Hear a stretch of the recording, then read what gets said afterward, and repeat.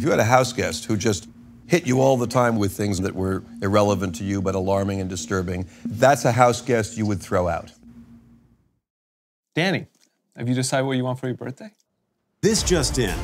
A Chicago man whom neighbors described as a loving father shot and killed his 3 children before turning the gun on himself. The shooting occurred Friday night, though the bodies weren't discovered until Monday morning in what police described was a gruesome crime scene.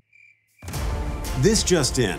Researchers at the Stockholm School for Slumber Studies report an increase in the number of sleep-related deaths, including accidental suffocation, choking, heart failure, and other nighttime killers.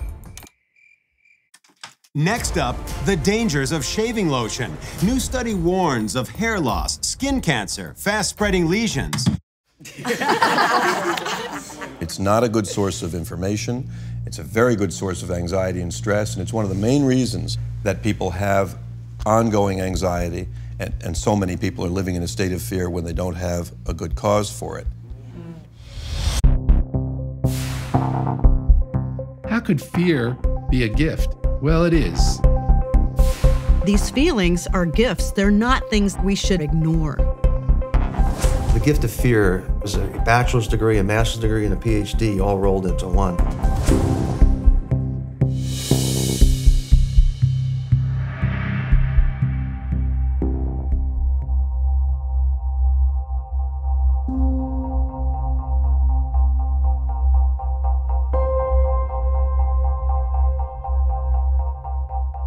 The vast majority of people we encounter day in and day out are friendly, have no sinister intent for anybody, and the vast majority of our encounters are perfectly safe.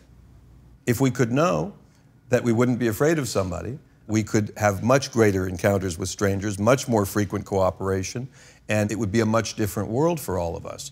And one of the benefits of talking about fear is that to look directly at the truth of something is to be able to recognize it and stop seeing it in everything else. When you know, for example, that somebody's race will not be the reason that they are a criminal, then you can stop being concerned just about African Americans or just about Hispanics or just about big men or just about young men, and be concerned only about those situations where behavior or the situation give you a reason for concern. And that makes it possible, surprisingly, to live with far less fear.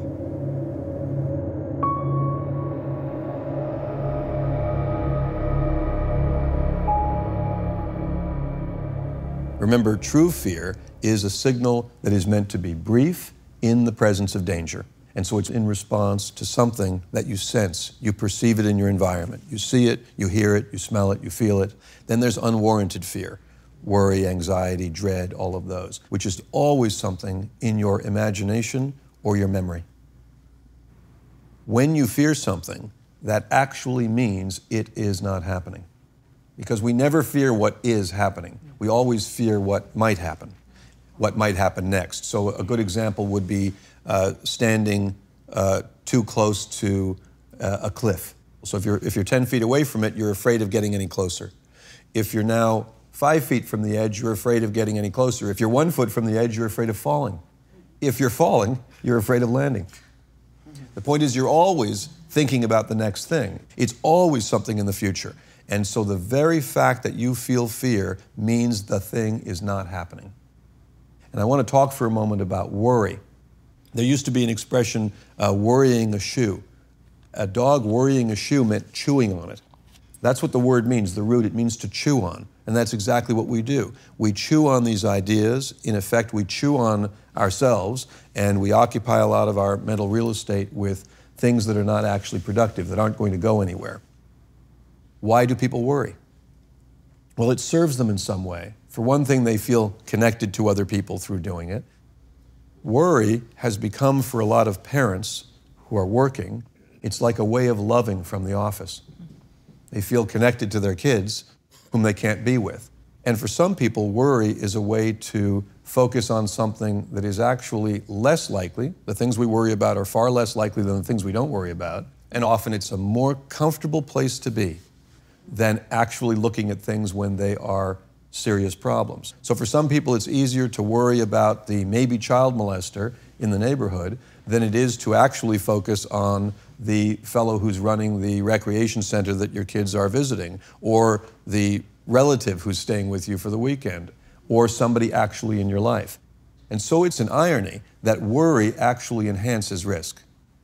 And the reason it enhances risk is that it takes you out of the present moment. The very nature of worry is that I'm thinking about something that might happen at some other time, in some other place, and sometimes to some other person. If I'm getting a true intuitive signal about something that I ought to follow up on, worry actually stands in the way. Because worrying actually prevents action. It stalls action because it feels like I'm doing something. The reality is, most of the time, worry is a waste of time. There is an antidote to worry. The antidote to worry is action. Meaning, if you're worried about something and there's something you can do about it, then you take the action. If there isn't something you can do about it, you've just identified it as worry. The highest ground you can get to is reality. That's the only place from where you can see something coming.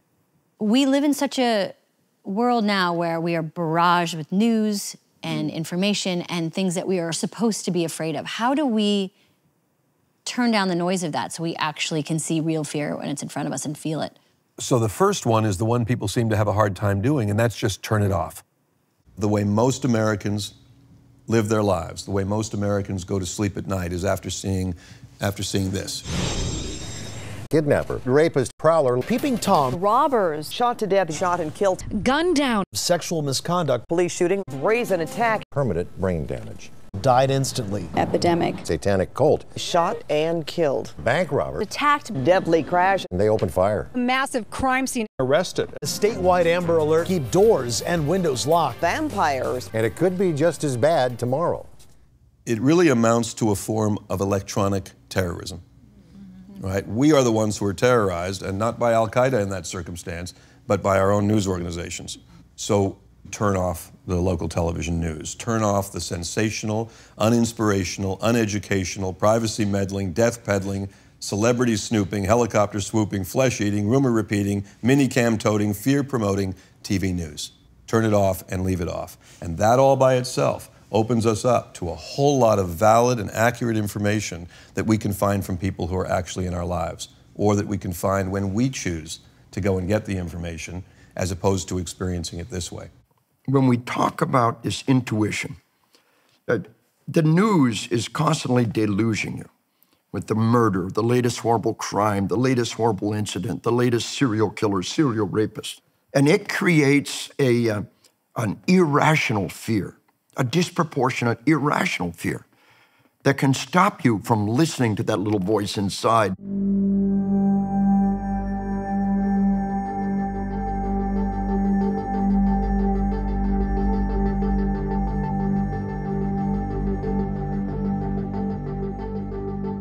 I don't like to go in huge crowds because of all the stuff that's been happening, the shooting in the Batman movie theater and the bombing in Boston. And I think, oh, there's a huge crowd. I don't even want to go near it, because what if someone said that? You're way more likely to get killed in a car wreck, I know, than you but are I mean, is that also irrational fear Sure. too? Okay. Yeah, because what you're leaving out is that there are hundreds of thousands of crowds every day gathered. We're not seeing them on the news because nothing noteworthy happened. And so is a crowd inherently dangerous because there was once a shooting in a movie theater in Colorado, or because there was once a bomb that went off at a foot race? No, absolutely not. Just not at all. And that is allowing the local news and the national news and events that are thousands of miles away from you to program your day and your reality.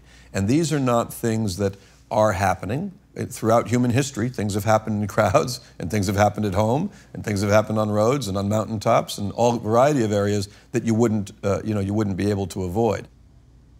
We don't really get news on television. We get disaster reports.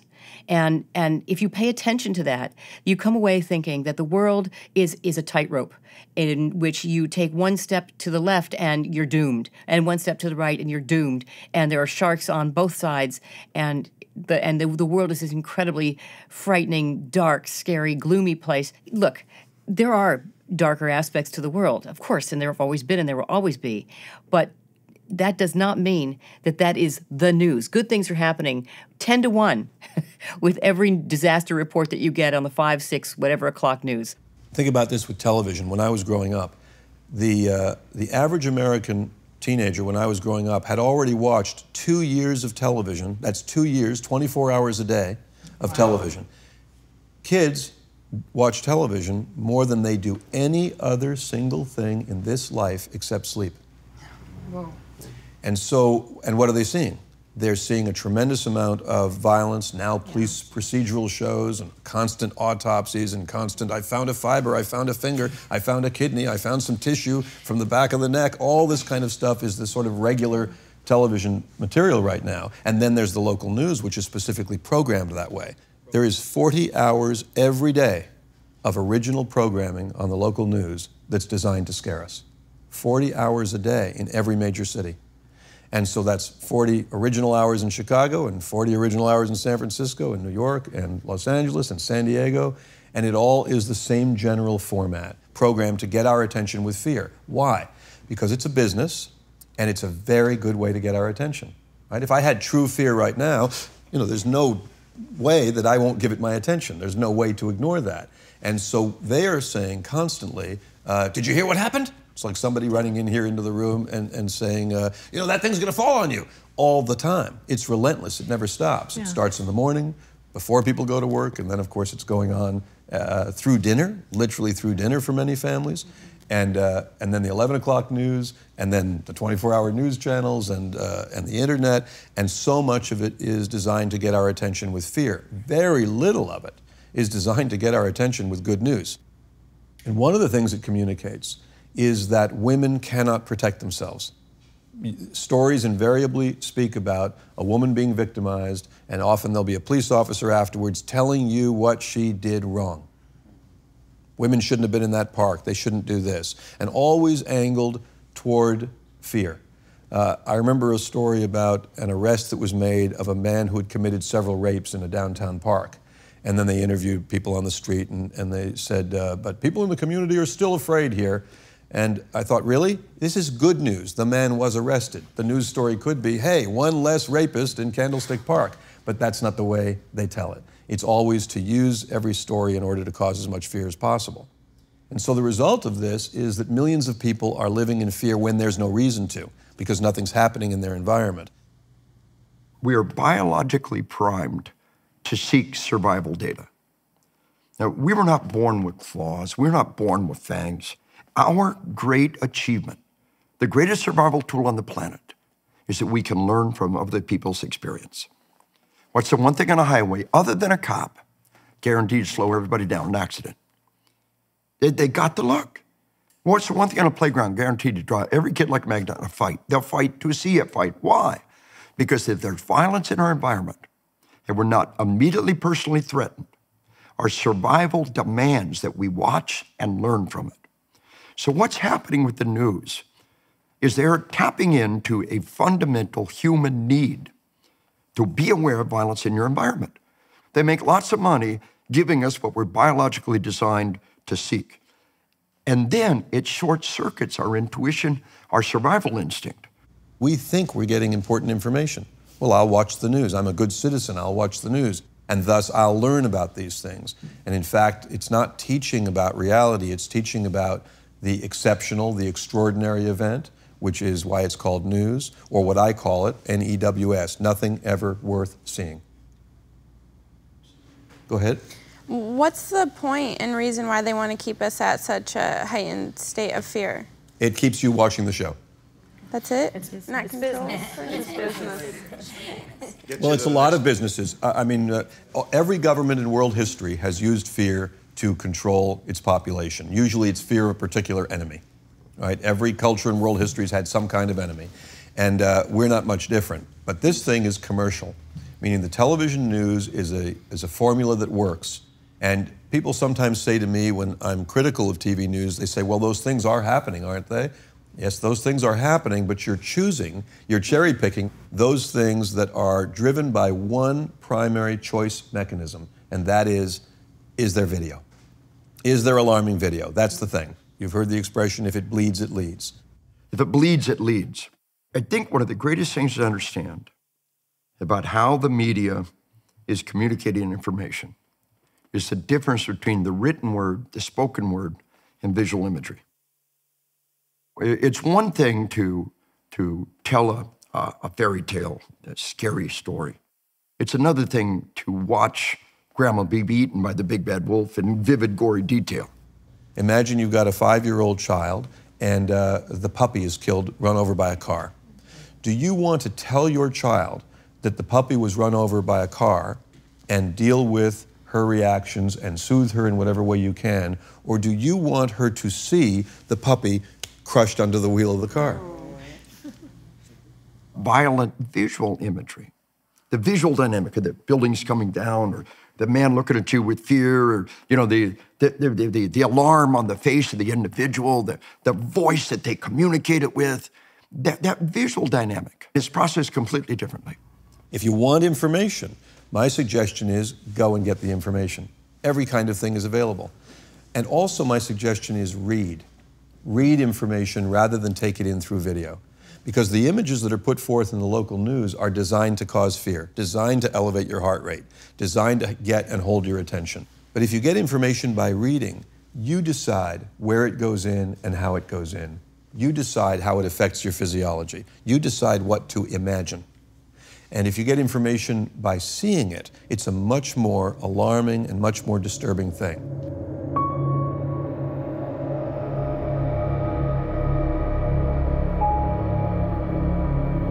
If you think back on all the local news that we've all watched, how many times watching the local news did you say, quick, get a pen, I've got to take some immediate action because that story is relevant to me. It's very, very rare that the story is about the school your kids are in, or about the hospital that a family member is in, or about the car you're driving. It's very, very rare that it has any relevance to us specifically. You know, we weren't built to know about information 3,000 miles away. It makes no difference that there's a police chase and a shooting in Miami today. We're in Los Angeles. It's not going to have any impact on us. I remember getting ready for a meeting, and I was in a hotel room, and on the television set was a downtown high-rise fire. And I thought, oh, you know, I keep the news muted, and I got the thing, and I unmuted it, and it turned out that the fire was in Caracas, Venezuela. It's not going to burn me. It has nothing to do with my afternoon. It's not going to have an impact. Yes, Bob? When we talk about here and now, the day after 9/11, I went out for a run, and as I was running, I realized that had I not watched television, my life would not have changed at all. It was just that awareness. The people were still dropping their kids off at school. I was 3,000 miles away from the event, and it just literally nothing had changed. Obviously, it did change, the society changed as a result, but it didn't change my life at that moment. It's a very good point. After 9/11, ABC and NBC and CNN and Fox did not want it to calm down, and so they really got into high gear about anthrax. In just a week's time, we have had 4 confirmed cases of anthrax, all with media connections. The U.S. House of Representatives is closing offices today until Tuesday to allow a complete sweep for traces of anthrax. Another day of germ warfare and still no sign the worst case of bioterrorism in this country is close to being solved. And a story that I want to tell you involved Tom Brokaw. Tonight we find ourselves in the unusual and unhappy position of reporting on one of our beloved colleagues, a member of my personal staff who has contracted a cutaneous anthrax infection. His assistant received anthrax in an envelope, as a few news organizations did. So Brokaw went on the air and he described his experience as the ultimate nightmare, which doesn't leave much exaggeration left for all the things that happen to us. Like if that's the ultimate nightmare. I want to tell you what happened with his experience. His assistant had to take Cipro, an antibiotic, for 2 weeks. Period. That's the whole story. But I remember they ran out of Cipro at that time. People were buying it and they were going crazy. My mom sent me But they some didn't generic. run out, and that's also an NBC story that said shortage of Cipro. True, shortage of Cipro, because you're telling everybody they got to get Cipro for anthrax that isn't coming. And by the way, here we are all these years later, and naturally we can see it hasn't come. And Cipro wasn't the only antibiotic that worked. It just happened to be the most popular one. There were many, many other brands of antibiotics that worked equally well that were available. It seems like people are willing to question advertising. you know, but we want to be able to trust the news. It is also a form of advertising, the news. I call it ad-feartising. And it is part of an entire economy that relies upon fear.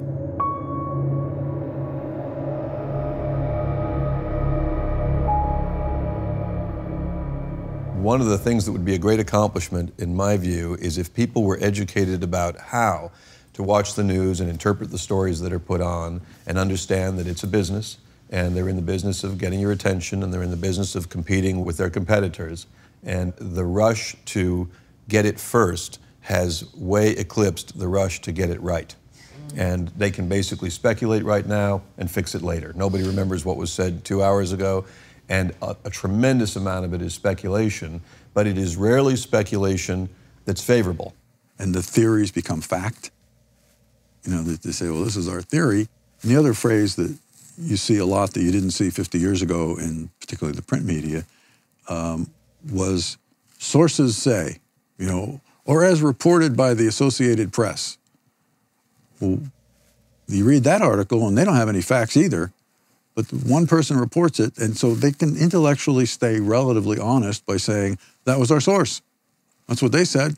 So it wasn't us. Years ago, that fact-checking never would have survived, and you couldn't run a story unless you had 3 independent sources of information.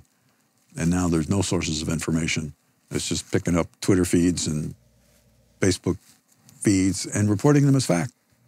And anytime you're seeing a developing story, meaning you're seeing it on the television news while it's happening, you're getting 90% speculation about what it might be. And you know, by the time information has actually been learned, that's really the time to get it. You know, I think the biggest misconception about television news is that there's a value in learning something early. The reality is it's far better to learn it late, when all the information is accurate, when there's a lesson to take from it, when there's some ability to assimilate it. But to learn something while it's happening, the urgency button is the button they're pushing.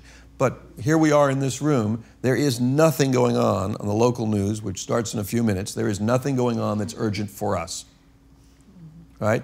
And that is really the key to their product, is the idea that you need to learn it soon. For, you know, a car chase on the freeway, the cops are chasing a car, and the car's not pulling over.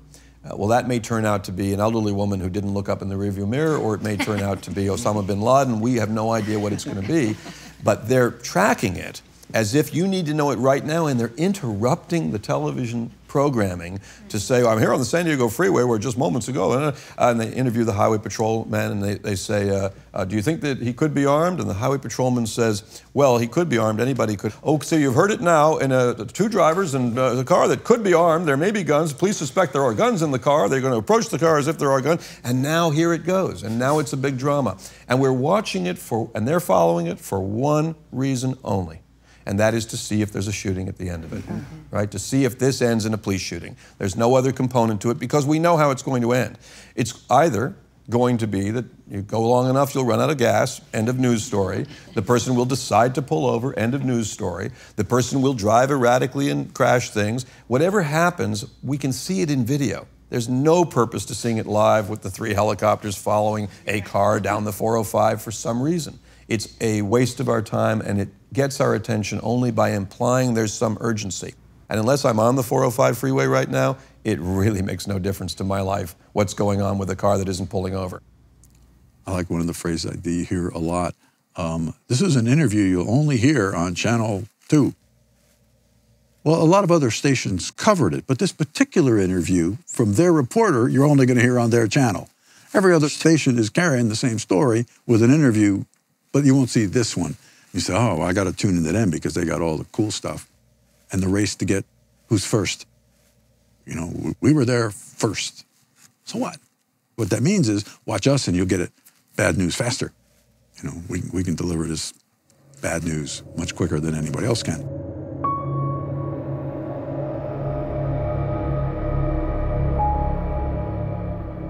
I promise you that when you get to understand the news media and how they work this stuff out, how they put it together, it becomes funny, even some of the most disturbing stories. If there's no video of something that isn't happening that they want to scare you about, then they trot out the footage from an incident 5 years ago. And if there were no survivors in a tragedy, they'll literally have a psychologist interviewed who speculates about their final moments. And if nothing like it has ever happened in the history of the planet, then they have an animated version for you. I want to show you a fast video that's a good example of this, talking about a recent earthquake we had in Los Angeles, which was super minor. If you can go ahead. We did get lucky this time, but the magnitude 4.4 earthquake is a jolting reminder of the need for a quake warning system in the Southland. This quake comes less than 2 weeks after news anchors ducked for cover during the so-called St. Patrick's Day shake. The guy ducking? Yep, we're having an earthquake. So no wonder Southern Californians are on edge. What if the epicenter wasn't beneath this bedroom community of modest homes and apartments, but beneath the skyline of downtown LA? And what if it wasn't a quiet Northridge dawn, but a red flag day citywide like these have been, with gusting Santa Ana winds? Can you imagine America without LA? We estimate 1,600 fires will be started. If we then have a Santa Ana wind condition, we will not be able to keep those fires in control. Internet and cell service could be lost for days or longer. The death toll in the thousands. It's just a matter of time. Suddenly the question they're posing is, what kind of America would it be without Los Angeles? As if it blew off into space. And so speculation, supposition, rumor, gossip, projection, and conjecture. That's what it is all the time. One that I heard that I just have to love. And the voiceover came on at 4 o'clock, and it said, something you have for dinner tonight might be the last thing you ever eat. News at 11. I mean, do you have dinner? I don't know. You remember the flesh-eating disease? Flesh-eating disease was great. It was one of these, honey, get in here quick, you got to see this news stories. It's just fantastic. They loved it. So flesh-eating disease came and went, obviously. None of us got it. And then a year later, some news organizations said, you know, just a year ago today, the flesh-eating disease made its way across the ocean from London and here, blah, blah. And it said, we have here today a woman who will speak about this. And I had just met her in the hallway. I was there to do a book interview. And I'd met her and shaken hands, and I thought, I wish they'd told me this, about this before I shook hands with her. But the reality is I didn't get it. She didn't have it. What she had was a fear of getting it. So they were interviewing a woman who was afraid of getting the flesh-eating disease. And afterwards, what I really remember about that day is that I talked to a news producer and I said, really? You know, what's that segment about? What did anybody get out of that segment? And he said to me, a little worry never hurt anybody. And I thought, except for the fact that anxiety kills more Americans every year than all the foreign viruses and all the electromagnetic fields and all the blown up buildings put together, through high blood pressure and addiction and heart disease and hypertension and depression and suicide and all the other stress-related ailments. And every night there's a new study, but we never see the study I'd like to see, the one that says watching the local news is profoundly bad for your health. That's not a study they give us. So one of the ways that I think we can all get better at being news consumers and media consumers is understanding a bit of their language and how it works. And so I want to talk about a few examples of it, and my hope is that we can look at this differently in the rare times that we have to see it. One is the word possible. Possible doesn't really have the specificity that one hopes for in getting information, given that it's completely accurate when applied to anything and anyone on Earth. It's all possible. A possible connection between memory loss and the air you breathe means there's no connection. Officials are worried about possible attacks against means no attacks. The next one is linked. If you broaden your criteria enough, anything is linked. But they're not instructively linked. They're not linked together in a way that's valuable for us to know. But they're a great news trick, because what you can do is take a small, unconfirmed, or even unimportant news event and link it to something big and important. So next up, possible links to terrorism. That's all you have to do today to get a lot of attention in a story. Another one is the phrase, our nation's, apostrophe S, like our nation's water supply, our nation's roadways, our nation's shipping ports.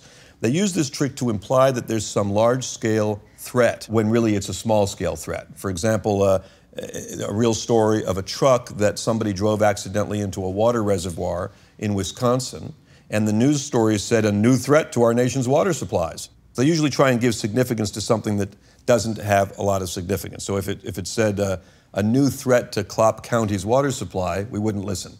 But a new threat to our nation's water supply becomes a big deal. There's nothing on earth that can threaten our entire nation's anything. It's a big country. Not even nuclear bombs can destroy the nation or threaten our nation's anything. Another one, shocking new details. Well, shocking new details, first of all, they won't be new. We'll have heard them 4 times already today. And if they were so critical, why are they waiting until after the commercial, right? If I need to know it right this second. Another one, officials are closely monitoring, and then whatever the story is. Officials are on the lookout for. And the implication is that something's about to happen, and that it's important, and that it's big. Basically, these things become news stories often because a news reporter asks an official, do you have enough supplies for an emergency that would involve blah, blah, blah. And if an official says yes, all you have to do is up the numbers. Well, what if 10,000 people came into the hospital at the same time? And then the story they use is, officials admit that hospitals are ill-prepared. This is a kind of story they do where they can take almost any kind of event and say hospitals would not be prepared if, well, absolutely, if there were 7,000 people coming in the same hour, they wouldn't be prepared. If all the water ran out, we wouldn't have enough water. And you can make one of these unprepared stories about absolutely anything. Mm-hmm. But these are big ifs. These things aren't happening. Another one, an alarming percentage. The words an alarming percentage can be applied to any percentage you want to apply it to. So what I always do when I hear an alarming percentage is I reverse the percentage and see how does it look on the favorable side. They're giving us the unfavorable side. 15% of Americans are at risk of being seriously injured in car accidents, right? But it also means 85% aren't. As many as, when they use those words, as many as 5,000 people could be killed. Well, as many as means anywhere from 0 to whatever number I want to choose. All of these are about not being specific, so that our imagination, it sounds like it's bad. In a developing story, this is what they use when they don't have the story yet. They call it a developing story. Another one is experts. There's always an expert on this or an expert on that. They ask experts the same question over and over again to get the kind of response they want. So for example, if a newscaster is asking questions and not liking the answers they're getting, they say in edited material, meaning it's not what the audience is going to see, yes, Dr. Stevens, but if it did happen, it would be terrible, wouldn't it? And then he says, well, it would be a terrible thing if. And now you have the leading expert talking about the terrible thing that he's been telling the newscaster for 20 minutes isn't going to happen. And then finally, the wrap-up. The wrap-up on all these news stories is always something to give it extended fear quotient. They'll say, many here are left wondering if it will ever be safe, or fear continues its tight grip on this tiny community. I'll give you a good example. Years ago, there was a kidnapping of a whole busload of children in Chowchilla, California, where a group of people conspired to take the whole busload of children, and the plan was to ask the community for ransom. And they drove the bus way out of town. They found an abandoned quarry, and they drove it down into a pit, and they put rocks on top of it so it couldn't be found, and they eventually got caught. And all the kids were fine. So story ends, and then a year later, you'll invariably see the newscaster walking slowly down the street in Chowchilla. I'm standing here where just last year. Same story, same footage, same thing. But he ends the story, as they always do, with something scary. He says, but the people of this small town still go to sleep at night, wondering if it could all happen again. No, it cannot all happen again. Nobody else is going to kidnap a whole busload of children and put them in a quarry. This is a good time to be laughing, because my best wish would be that we could help people to see the real humor in the nature of the presentation. Stories are not funny, but it's funny.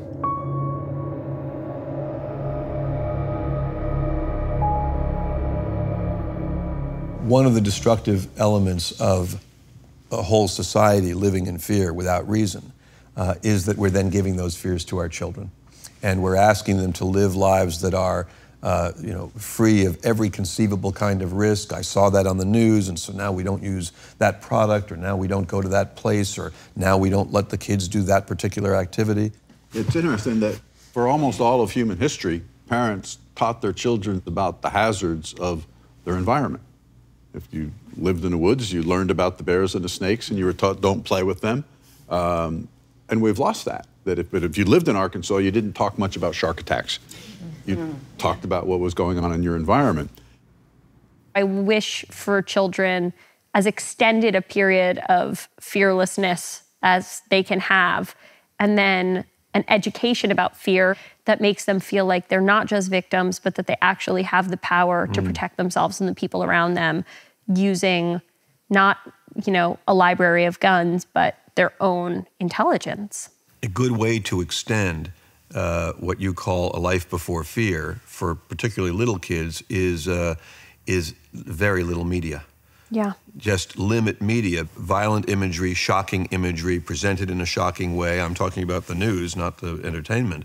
And the idea that you go through dinner with the local news on, are you kidding? And the kids are there, and these are the images they're seeing, images that Carrie Fisher said, these are things that we spent thousands of years protecting children from, and now we are giving it to them in their homes. Millions of homes all over America have it on during dinner, during breakfast. This is what kids are seeing every day about the outside world with no discussion that helps them assimilate what they're seeing. Nobody's saying, well, first of all, I don't favor helping them assimilate what they see. I favor them not seeing it in the first place. Right? The local news, if it's bad for us, you can be sure it's really bad for children. We don't give kids enough credit to distinguish between fantasy and reality. Kids know that Grand Theft Auto, Call of Duty, a lot of things, that's all fantasy. They know that. But when they see TV trucks in front of a school and you have kids looking like them and you see the blood trail and they play over the same, they loop that same 30 seconds of the kids being huddled out of the school over and over and over again, that to me could be traumatizing for kids. But the 6 o'clock gore reports, whether you're in New York, LA, small town in Minnesota, small town in Mexico, Texas, wherever you go, it's the fodder for the 6 o'clock news, and they love that stuff. And that's not going away. Yes. I used to have the habit when I'd walk in the house, the first thing I'd do is turn on the TV. Sure. The company thing. It's almost like background noise. I started having kids and started hearing the noise, which is really what it is, through my children's eyes. And all of a sudden I'd hear kidnapped or bombing or robbery, my local news. And I thought, oh my goodness. And then I finally, it actually is an addiction, it was for me, to be able to shut it off. It was tough. And I started putting on music instead. And what I really noticed for myself was that I was a happier person when I wasn't getting bombarded. I found out what I needed to know from other sources, and I stopped watching the local news. Yes, we're brought up to believe that if you're a good citizen, you watch the news, that's some kind of civic duty, and that's how you become informed. And of course, all the important things that happen that you actually need to know about, which are very, very few, but all of them you will learn about. You will hear about them somewhere. It's not possible today to simply not know that some enormous international event has occurred or that some problem is underway. So I recommend never watching the local news. Right? People are far happier if they don't watch it and far less happy when they do watch it. Life is a sexually transmitted, always fatal condition. And that is the basic reality that people are fighting with the distractions of media and iPhones and iPads and internet and social connectivity and products and food and drugs and smoking and all the things that we do to not look up at just the reality of this human condition. And then, if you accept that idea that life in this form, in this body, ends and changes, then you can start deciding what do you want to do with it. Yeah. And one of the things I'm hoping we can help people understand is that the issue is not how shall we die. The issue is how shall we live. And it doesn't have to be with all of that stuff about horror and dread and loss and car accidents and kids being killed every day from all over the world, imported to us by satellite and brought into our own homes. So what I hope happens is that people see things for what they really are and then understand that there are storm clouds in life, but fly more freely in the space between those clouds, which is where we can live most of the time. because it's quite remarkable. If you look at how we live, our homes are hooked up to lethal amounts of electricity, explosive gases. People 100 years ago would think we're crazy, driving around in 2,000-pound missiles that can crush us easily, escalators that we could get wrapped up in, and yet we all go through our lives, and the vast majority of the time we make it through safely, and we make it through with other people who treat us well and whom we treat well, strangers and friends and family alike. That's what our lives are most of the time. You wouldn't know it, of course, to watch the news, and so the best way is to not watch the news.